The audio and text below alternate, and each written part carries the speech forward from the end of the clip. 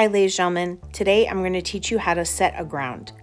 Setting a ground is simply putting a light value shading on the background of a paper before you start your drawing. The supplies are listed here on the screen. Get everything that you need, and then here we go. First, you're going to take your graphite and you're going to prep it by rubbing it off on the side of one of your scrap pieces of manila paper so that it's smooth. That way when you actually apply the graphite directly onto the paper, you don't get weird, heavy streaks or lines. You want to keep 3 or 4 sheets of paper underneath your final paper when you're prepping it also, just so that there's a soft background to kind of cushion it and it's not directly on your desk. Then you see I have the piece of paper horizontal. That's the direction I'm going to be drawing my final in. And when I shade, I also applied the graphite in a really light layer horizontally.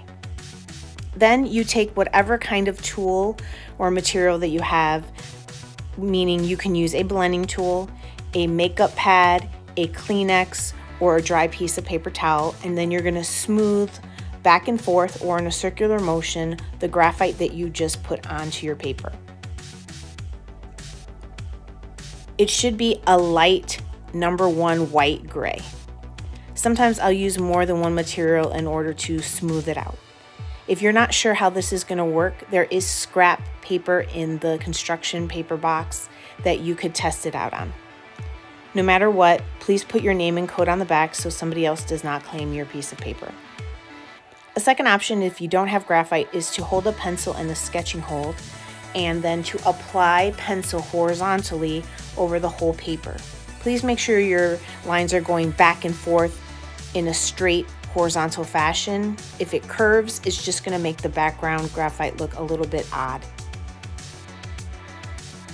If you feel that your first layer is too light, you could always apply a second layer.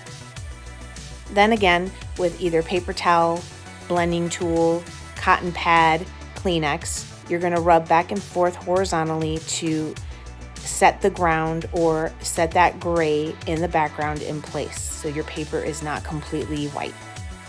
Once you get to the next video and you start shading on your final, you'll see the purpose also for setting a ground.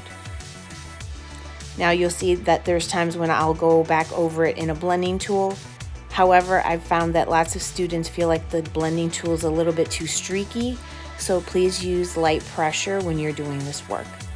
By the way, everything that's being shown on the video is in double speed right now, so it's a little bit faster than I would normally do this.